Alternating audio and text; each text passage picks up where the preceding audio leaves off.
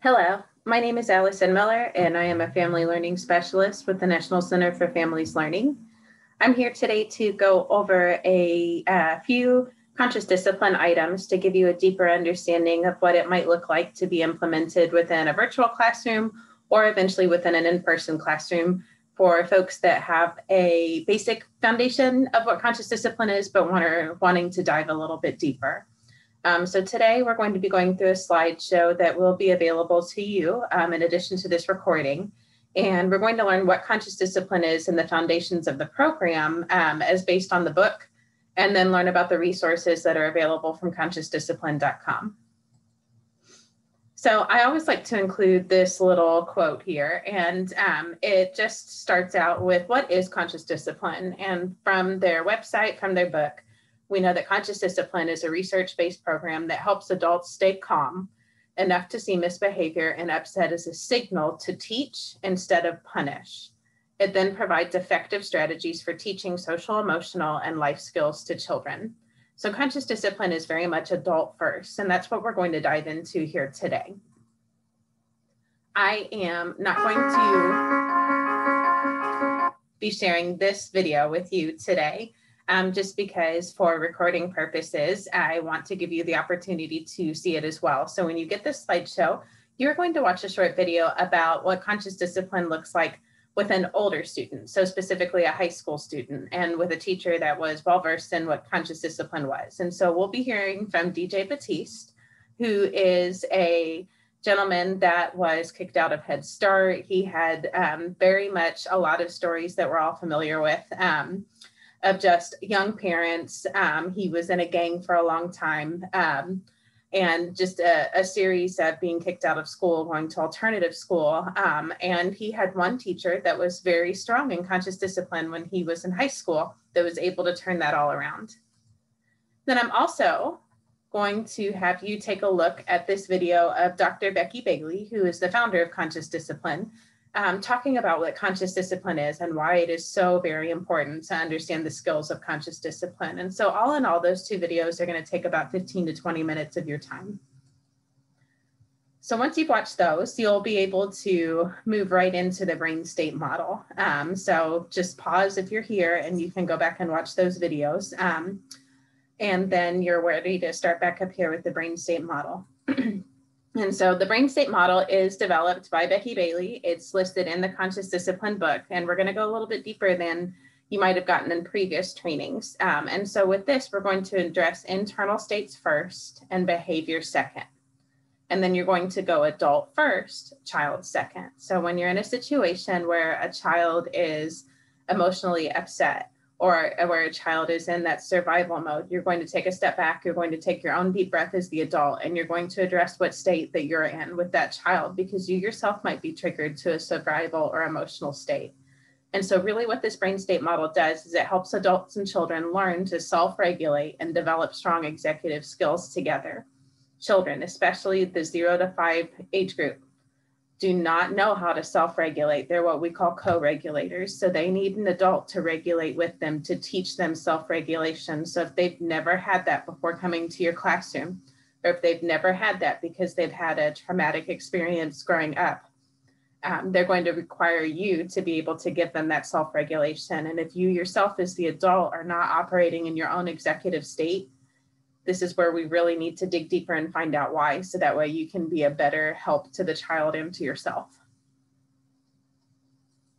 So this is the Conscious Discipline brain state model. You'll see a lot of wonderful colors here. And so we start, if you think of like a fist, we think of this little part here on the arm as the brain stem.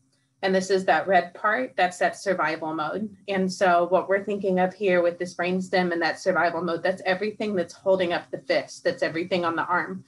And so when you're in that survival state, that's the arousal system. The question that's being asked here is, am I safe? And if your brain doesn't have the answer to that, am I safe?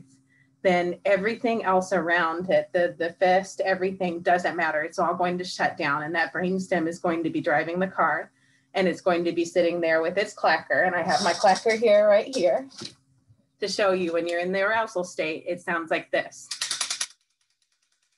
And you can't imagine learning over this. or talking over this or being calm over this.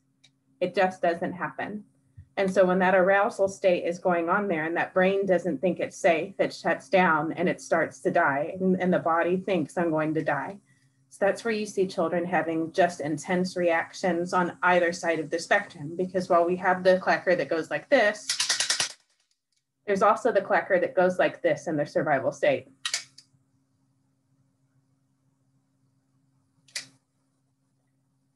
And that's also a survival state response that's saying, I'm going to die. I am not safe. So we're going to go and we're going to shut down. So children here in this survival state and adults are withdrawn, or they're highly, highly agitated because they don't have the answer, because they're not feeling safe. And so they are always going to go to those knee-jerk reactions. We want to try and draw everyone out of that survival state. So conscious discipline teaches us different breathing techniques, different coping strategies to make that elevator go up into the arm and go into the next section. And so as we rise up out of that survival state and we head into that blue portion of the brain, that's the emotional state. And we want you to think about, like, that's the meat of the hand that's going to be wrapped around here. It's kind of like the thumb and like this like fatty pad of your hand right there. This is going to be your emotional state. That's your limbic system. And so that's everything that's covered. And within that limbic system, that's your attachment realm. And so the question there that needs to be answered is, am I loved? Am I connected? Am I cared for? And so this is going to be when you have children who are acting out in a way that they know they're safe. Maybe they know they're safe in your classroom, or they know they're safe in their own home. But the question that they have in the back of their mind is, does mom care about me? Does mom love me? Does dad love me? Does grandma love me? Does my caregiver love me? Does my teacher care about me? For my own son, a good example of this emotional state has been since we've been at home because of COVID-19. There are some days where he will just say, I want attention. You're not giving me attention. And he's 4 and he's able to use those words. But the question there, he knows he's safe. He's got everything that he needs in this house, but he doesn't have my attention when I'm on a Zoom call. And so that's really what we're looking for here in this emotional state. We know that we're safe, but we don't know that we're connected. And so this is so much of what that preschool age group is going to be doing. You're going to be connecting with your students and their families in a meaningful way. You're going to be encouraging them, telling them you are safe with me. Here is how you're safe with me. Setting up those routines and those different exchanges that you might be doing virtually. And so that's where you get those cute little, the greetings and the wish you well, that all builds up on that emotional state. Am I loved? And so then once we have that portion of the brain stem, I'm safe. Okay, this is great. I'm connected right here with this like thumb and that fatty piece. Then when you close the brain all up right there, you get into that executive state. And that's the prefrontal lobe. It's all of this stuff up here in the front, the fingers, a little bit here on top with the knuckles. And that is the green portion of this. And so that's the self-regulation system. The question that we're asking there is, what can I learn from this situation? Have I encountered this situation before? How did I handle it the last time? And was that a way that I needed to handle it correctly? And did I enjoy that experience? And so when we get into that executive state, we have the ability to take that deep breath back and to go, okay, I'm normally triggered here. What did I learn the last time? I learned that when I'm on a Zoom call and my son is just going crazy in the background, that I need to take my deep breath, excuse myself, and just say, okay, you were hoping you could have my attention. Let's breathe together. Mom has a call. I have to go back onto this call. What can we do to connect with each other very, very briefly, whether it's a smile, a hug, a high five? Can you sit in my lap and we can color while we go on this call together? But what I'm trying to learn from that situation there is, why is he acting in a way that needs attention? Why is he telling me I don't feel connected to you? So that we can both learn from this and he can know, oh, okay, mom needs to work. And I can know, okay, Gabe also needs some connection. And so that's just a very, very basic example of the brain state model. You can learn more on Conscious Discipline's website. Sorry, I'm having trouble hearing. Excuse me, my watch just picked up on something. So then we have the survival state. And I know I just spent a lot of time talking about this in detail, but I want to show you some slides. So with this survival state, which is in the brainstem, we ask the question, am I safe? It's symbolized by this clacker. And we know things that when we feel safe, the higher centers of the brain can run the show. So if we feel unsafe, all that energy is just going to go back down into that brain stem, and that's fight or flight. And that's either I'm, ready to come on out punching, kicking, biting, or I'm just so reserved and I'm withdrawn and my body is just saying, I give up, I'm going to die. And we don't want either one of those things within our own children or within ourselves. And so these children come to school armored up, explosive, oppositional, physically aggressive, or shut down. They defend against both connection and learning. And so on page 85, Dr. Becky Bailey says that the way to combat this is to build a resilient classroom. So if you have access to the Conscious Discipline book, check out page 85 and you will get some more information on how to really work with their survival state within your classroom. So then we go up into that emotional state again. That's the blue part, the limbic system. That's the attachment part, the question there, am I loved? And that's what we like to identify as that CD-ROM. And so when you think of, I know they're starting to become outdated with computers these days, CD-ROMs are things that they download information and they upload it into your computer. So you're always trying to download the right things into your computer. Nobody, wakes up and thinks I'm going to put this in my computer and download a virus and just ruin it for the whole day. We really want to put things that optimize our CD-ROM and our computer and our brain. And so relationships are the gatekeeper of this. So our CD-ROM is going to filter safe, loving relationships for energy to flow up to that prefrontal lobe for learning. And so children that are in that emotional state that don't have a CD-ROM that's working as well, they're going to experience insecure bonds. They're going to act out through neediness, attention seeking, aggression, blaming, excluding and defending against connection.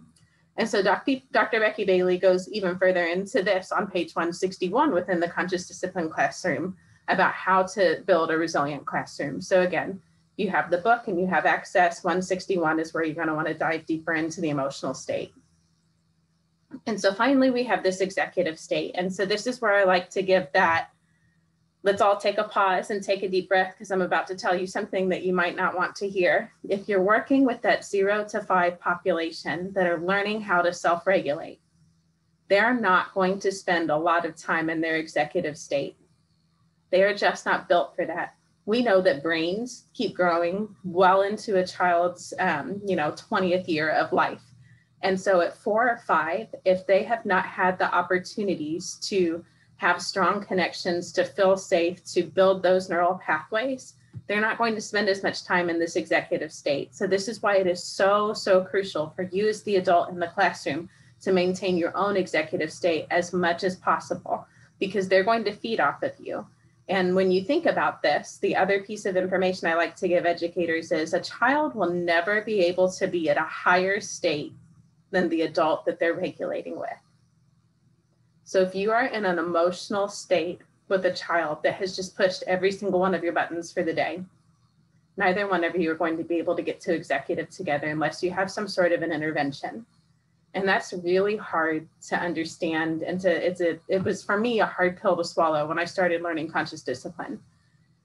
And so that's why things like the deep breath, that's why things like the different routines and the I love you rituals are so important, because they bring us back as adults to that executive state, to that question of, okay, I'm safe, I'm connected, what can I learn from this situation? Why is this child acting so needy right now? Why is this child acting so aggressive right now? Let's look past the behavior and try and understand the brain state.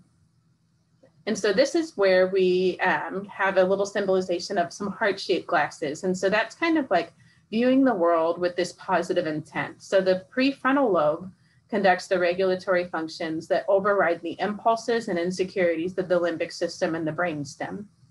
These regulatory functions allow us to see from another person's point of view and to pause before acting, giving us time to choose helpful responses over hurtful reactions. This pause is where we self-regulate, focus our attention, reflect on our thoughts and feelings, and access moral reasoning and set and achieve goals. And if that seems like a huge definition for what happens there in that prefrontal lobe, it's because it is.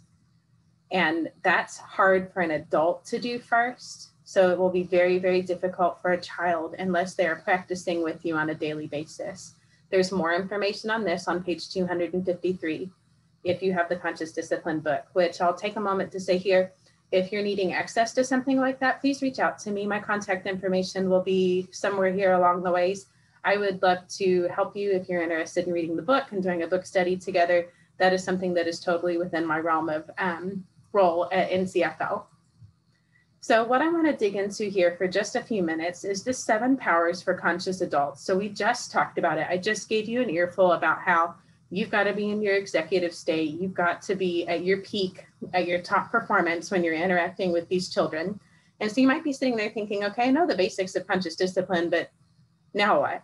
And so I'm going to give you some tips on activating a power as a conscious adult that's going to help you when you are yourself in an emotional or survival state, or when you're experiencing a child that's experiencing that as well.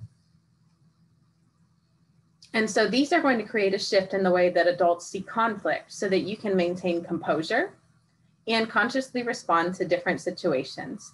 So this will be your ability to self-regulate, and it's the precursor to teaching children those social emotional skills. So remember, they can't regulate on their own. They're going to co-regulate with you before they can self-regulate.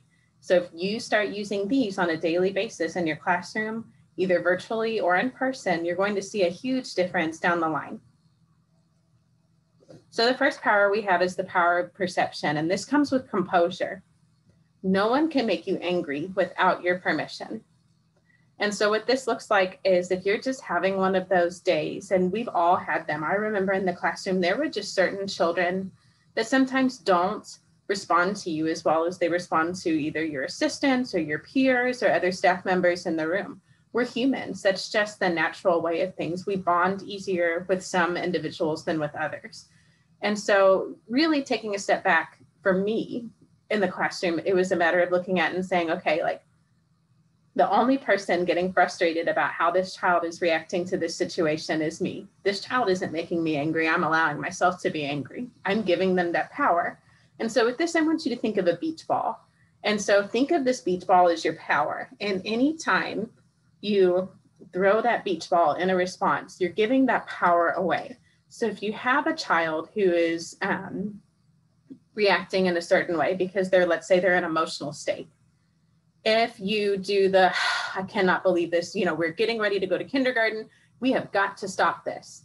I have said that before. I have sometimes said that to my own child at home because we are human, right? But if we have that pause and that power of perception and we take that deep breath, I have thrown that ball away with my first response and I've given it to the child and he's sitting there and he's like, I've got all the power. I know I'm under your skin. Or I can keep my beach ball. I can take my deep breath. Wow. I am triggered in this situation. So before I react, I'm going to take my deep breath. Maybe I take a walk around the classroom. Maybe I ask myself, is the way this child responding, is it hurtful to anybody else in the room? Because if it's not, if it's just an unwanted behavior, then let's just leave it. Let's just take a brief walk. Let's take a deep breath ourselves. Let's not get angry, not react, and then come back and be like, okay, I noticed you seem to be having a hard time right now, Billy. Can you take a deep breath with me? Great. You seem like you are, or you want it, and try to go with it that way. So that's that power of perception. And there's a lot of power with understanding that no one can make you angry but yourself. And that leads us into the power of attention, which I just touched on a little bit in that instance where you have a behavior that's an unwanted behavior. So I challenge you to take a look at when you're being triggered or when you're seeing something in the classroom, virtual or in person, ask yourselves, is that unwanted or is that unhelpful and unsafe? Because at home, I've had to do that since we've been home with the pandemic. I've had to take a deep breath back. So the perfect example of this happened today in my household. I'm not feeling the greatest and my husband's been down and out for the count. So we've had to be isolating and quarantining away.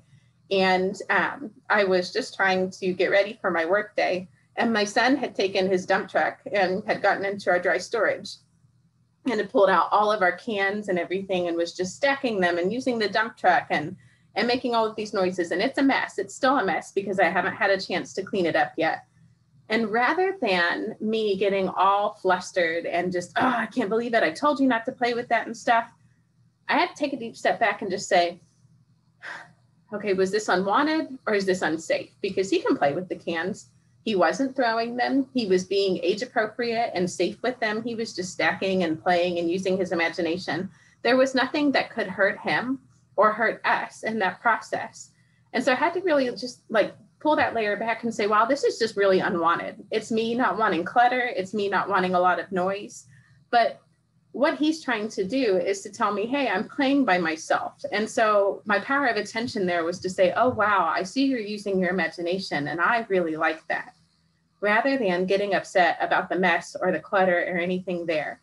Because if I had gotten all up in arms about him taking out this and doing that and everything, all he's going to see is like, wow, mom just had a reaction to me doing this can. And 9 times out of 10, kids are going to do it again if they know that they can get that attention, either positive or negative attention. Any attention is better than no attention. So what you're going to focus on, you're going to get more of. So if you focus on the positive aspects of things, you'll get more of those. If you focus on your students who are walking safely in your classroom, you'll see less running. So then we have this power of unity, and this is just a really powerful thing to talk about when we're in the midst of this pandemic. We are all in this together. And I like to remember this as an adult when we're just having a moment here at home where we're both in our emotional states because we're not feeling very connected to each other, or we're not feeling connected to the outside world. These children that are home right now virtually, they've not seen their peers. My son hasn't seen his peers, and it's really hard. I'm not seeing my peers, and it's very, very difficult. And so just taking a deep breath and saying, wow, like it's really hard. I miss going to work too, buddy. Do you miss your friends? Like we are all in this together. And that's just another powerful moment when it's okay to be upset. These emotions are okay to have. What's not okay is to have an emotion that's hurtful for yourself or for someone else. And so that's really where you can take that big, deep breath and just say, we are in this together. We're going to get through this together. So then we have this power of free will. And so for me as a teacher in a classroom, this was the other one that just like made the light bulb go off in my head, and it was harder to embrace.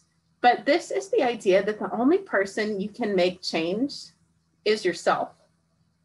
I cannot nag my husband all day long and expect there to be any lasting change, because all he's going to do is to have a negative reaction of how I'm nagging.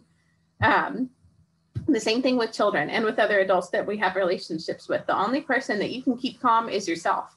You can model this day in, day out. And there might be children that never truly get to that executive state with you. By modeling, you're showing them and you're trying to rewire their brain. And that's a wonderful thing. But at the end of the day, if you go in there thinking, I'm going to change this kid, I'm going to do this, he's going to do that, she's going to be this, it's not going to work out for anything, because again, the only person that you can make that change in is yourself. And so once you understand that you have free will, that children have free will, that your spouse has free will, it's a little bit of, liberation to understand that, okay, so my job is to keep you safe, and I'm going to show you how to be safe. But time and time again, you might choose the unsafe thing. And so I'm just going to take my deep breath. I'm going to show you how to be safe, and we'll do it time after time again. I will keep modeling. But I can't go into this situation thinking, I'm going to change him, I'm going to change her. The only person I'm going to be able to change is myself. And so then that brings us into acceptance. The power of acceptance is understanding that's the moment as it is. And so for me as a person, this is also another difficult power to internalize, because it's sometimes, I'm the type of person, I like things to be a certain way. I like things to go according to my plan, and I'm the planner. And when anything steps out of line with that, it's very stressful for me. And so the power of acceptance, especially since we've been home for the pandemic, has just taught me sometimes I just have to take that big deep breath. This is happening. I cannot stop this train. So I'm just going to sit back and I'm going to enjoy the ride and watch the view out the window, because there's not much more I can do, because getting myself worked up into an emotional state or to a survival state is not going to help anybody. So I just need to accept that this is what it is, and that the only person I can control and change is myself. And I'm going to try and use the other skills in my own backpack to make the most of this moment. And that's just a really difficult thing to do sometimes. So if you're struggling with this, or if this is one that just you kind of think, oh, wow, that's going to be hard, I am with you in solidarity. We're a power of unity. We're in this together, because this is a tricky one. And then we get to this last one, and this is the power of love. And I really think that most educators just naturally have this. And it's this idea that we just see the best in others. At the end of the day, I talked about that child that maybe is doing the unsafe thing time after time again, no matter how much you model and talk. You've just got to see the best in them. They're trying their best. And maybe at the end of the year and the end of your time together, you'll see a little bit of improvement. But for now, a new day is a new slate. And we've just got to, hope that, it's going to be better, because I truly believe that people don't inherently wake up and think I'm just going to be terrible today. Children certainly don't do that. So we need to just take that deep breath and find something positive in the situation, because there is always a positive if we look hard enough. And then we have this power of intention. And so this is another one that might just be a little bit more difficult to apply to ourselves personally, but we can probably model it a little bit better as teachers. Mistakes are an opportunity to learn. And Conscious Discipline has a cute little song called Oops, I Made a Mistake. And it's that I can fix it. And so I'll see if I can get that link and share it out at a later date. But this idea is that it's a way to learn. And so rather than getting upset because something got spilled or broken or someone did something that was unsafe, take that deep breath, everybody calms down, and just talk about it. What did we learn from this? Is there something that we can do differently next time? Let's talk through this situation. And so the next time this happens, model, model, model. The next time that you have those scissors, what are you going to do? I walked in the other day and my son was cutting his hair. And so I had my oh wow moment. I took my big deep breath. Instead of like going crazy and just yelling, I was like, you're cutting your hair. You took the scissors that we've been practicing with at home and you cut your hair. Wow. Okay. So the only people that cut our hair are people that are trained how to cut hair. You can, have whatever example that you want to use, or maybe if you're, comfortable with your kid cutting your hair, that's a different story for a different day, but just give that boundary. Wow. You cut your hair. Did you know those scissors are just for paper? Remember, scissors are for paper. We get our hair cut when we go see Miss Amanda or when we go see Mr. Walker. And just to have that conversation. And guess what? He hasn't picked up the scissors and cut his hair again, knock on wood, because every time he picks up a pair of scissors, we talk. What are scissors for? They're for paper. They're for crafts. And we just say, are they for clothes? Are they for hair? No. And then I sometimes do go back to that. Do you remember that one time when you cut your hair? That was a mistake. And it's okay. But remember, scissors are for paper. If I had reacted in a way that I just kicked and screamed and, oh my gosh, I cannot believe you cut your hair. Oh, this is going to be a mess. We have pictures coming up. Like, how could you do that? Any of those other things, his brain automatically, whoa, she's giving me attention. Any attention is better than no attention. And the next time I have those scissors, wow, mom really reacted kind of differently. Let's cut some more hair.